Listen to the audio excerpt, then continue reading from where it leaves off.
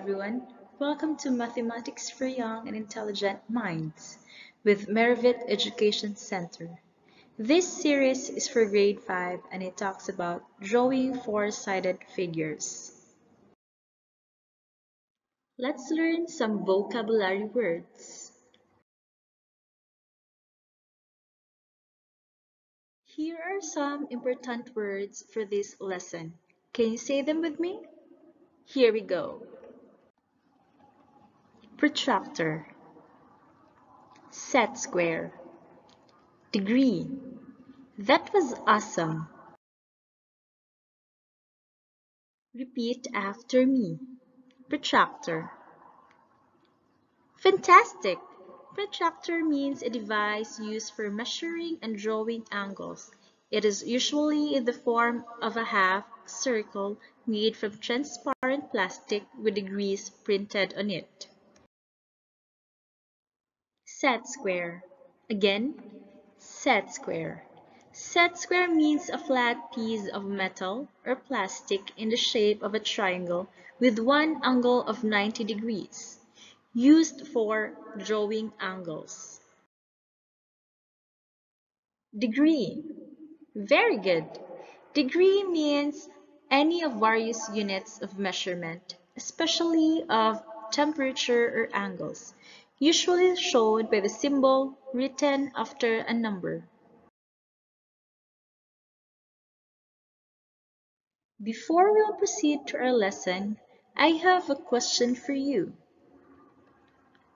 What are the four-sided figures? The four-sided figures are square, rectangle, parallelogram, rhombus, and kite. Good job!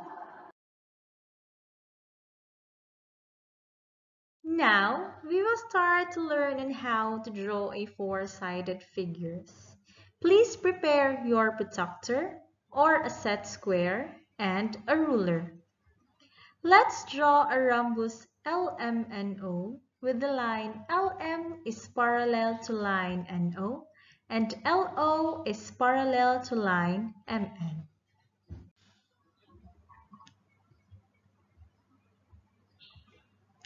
Step 1. Draw a line LM the same on the screen, then another line on the side the same on the screen, line LO. Step 2. Draw a line MN and line NO the same on the screen. Make sure that the line LM and line NO and line LO and line MN are parallel lines.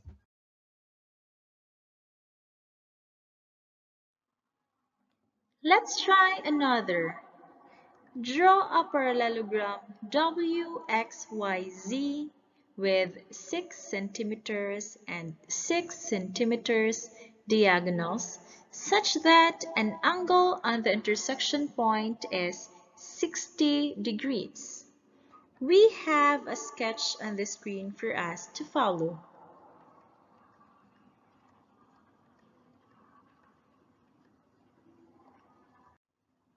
Let's start. Step 1. Draw a line WY. It has 6 centimeters long and divide it on half at point V. Step 2.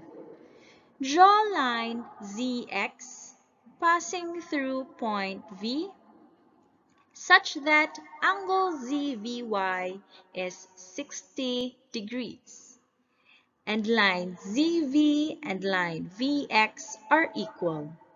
Step 3.